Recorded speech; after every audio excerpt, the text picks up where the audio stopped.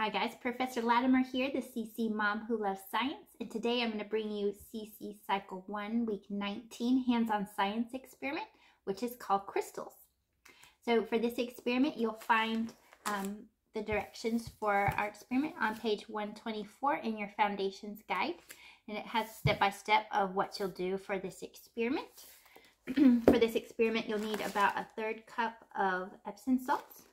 You'll need a container and about 1/2 cup of water, and you'll want to get it warmed up. So I just stuck mine in the microwave, if you have access to a microwave, for like 40 seconds to get it pretty warm.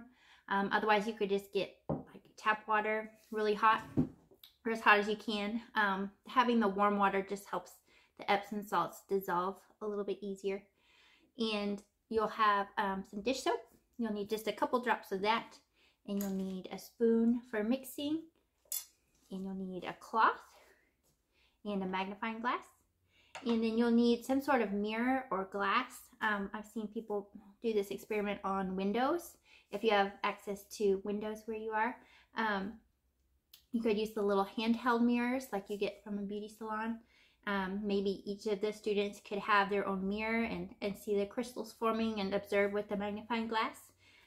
For mine, I just took a picture frame because I had the glass in it, and I just put some black paper on the back of it so I could hopefully see the crystals a little bit better. So that's what I just used. I used the glass from a picture frame. So when you get started, you can ask the students, what do they know about crystals? Have they ever seen crystals? And what have they observed about them? What were their shapes? What were their colors? And do they know how crystals are made? And that's what we're going to talk about in the experiment today. So you're going to take, probably this will be a tutor demonstration, just mixing up the solution. But if you want the students to each have their own mirror or glass, or use a window, you can do that, whatever works best for your campus. But you'll have your warm water, and you'll pour in your Epsom salts, and you're going to stir it around and dissolve it. So I just did this experiment, so I have my Epsom salts already in here. It takes a few minutes to dissolve them, and it will still be fairly cloudy. You're making a super saturated solution, so that means there's a lot of minerals that Epsom salt to the water. So the water is going to dissolve as much of it as it can, but there still might be a little bit left over. But that'll be really good for making our crystals. So once you stir that around and have it dissolve, then you're going to pour a couple of drops of the dish soap in there. And I've heard that just helps it stick to the mirror or the glass a little bit better, and makes cleanup pretty easy too.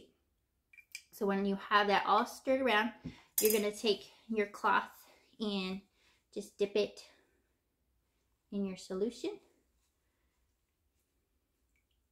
And not sopping wet, because then it might take a little longer to dry, but about that wet. And then you're going to take your glass and you're going to rub it on the mirror or on the glass and get it all wet. So I just finished this one to show you, so I won't get it wet.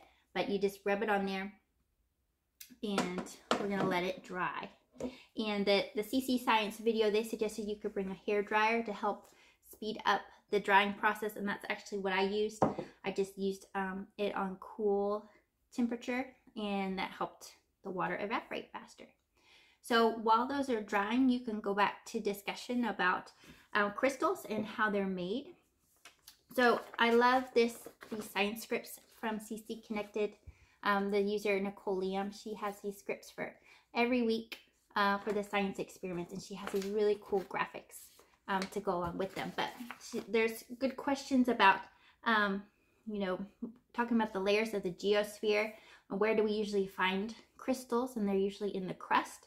So we have core, mantle, and crust, so that's where most of our crystals are, but they're kind of deep down into the crust, so you have to usually mine for them because they're heavier. We talked about how the heavier rocks and minerals kind of sink to the bottom layers of the crust when we talked about those layers a few experiments ago. I'm going to talk about, what do crystals look like, and are they like random shapes, or are they kind of geometric shapes? And you'll notice that crystals make geometric shapes. So the atoms themselves, they actually align in these beautiful geometric patterns and shapes. And you can find a graphic to show of the different types of crystals and their shapes. And so it's just amazing to see how God created these minerals to arrange themselves this way in these beautiful crystals. So Nicole mentions that, you know, a lot of crystals, they start in a liquid form. So like our solution here, the mineral is dissolved in a liquid, and then when that liquid evaporates, like our water is evaporating, the mineral atoms, they arrange themselves in these beautiful patterns. And sometimes they're arranged in like something we call a crystal lattice, and that's something you can observe sometimes with a magnifying glass or a microscope. You can ask them if they've ever seen a picture of what a snowflake looks like and how that is arranged in these beautiful patterns. You can show them, here she has some pictures of just different shapes of snowflakes. And this was a really awesome picture. These are the crystal caves in Mexico, and these are miners. So look how huge these crystals are. Can you imagine going into a cave and seeing these crystals like that? They come in so many beautiful colors and shapes. So one way that crystals form is they start in liquid form, and then when that liquid evaporates, the atoms arrange themselves in these beautiful patterns, these geometric shapes. And another way that crystals can form is from magma, and when magma cools. So we learned last week that magma kind of sits between the crust and the mantle, and it's this liquid molten rock. And when there's a crack in the crust, the pressure pushes up that magma, and it comes up to the surface, or it gets closer to the surface. And as it gets closer to the surface, it starts to cool. And if it cools slowly enough, you'll notice that there are crystals that form. So scientists who study or look for crystals, they're called geologists or gemologists. And they have to mine into the earth to find them. And we use them for all kinds of things, like jewelry and decorating. We use them for cooking. We use minerals like quartz in our watches and our electronics. So we use them for all kinds of things, and they're very beautiful. So I want to show you how mine turned out, and hopefully you can see it on the video. But you can see that the water has evaporated, and we have some crystals that formed. So you can have them take their magnifying glasses and observe what they notice about the crystals that are left behind, if they see any patterns or structures in them. It's really very interesting. So that is what I have for you for CC Cycle 1, Week 19 Hands-on Science Experiment. I'll see you guys soon. Bye.